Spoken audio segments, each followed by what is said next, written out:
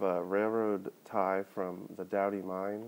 I have pictures from 1936 flood and a shoe hook from a shoe shiner store in Market Street.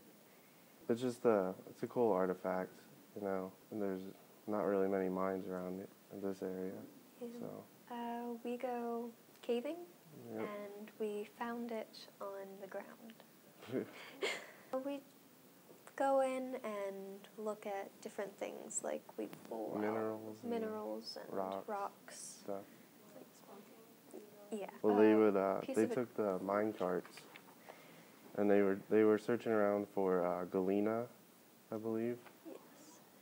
And galena, zinc. Zinc, yeah. I don't remember. Is that wooden thing, the spike?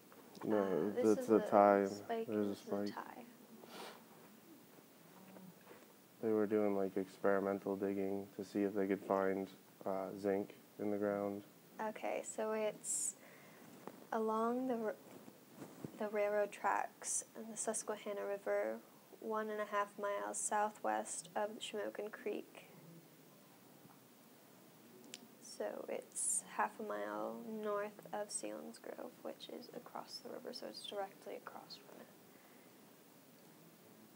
And then the shoe hook and the photos, who did they both belong to? They belong to my Aunt Roxy, which she grew up here, and she took these pictures.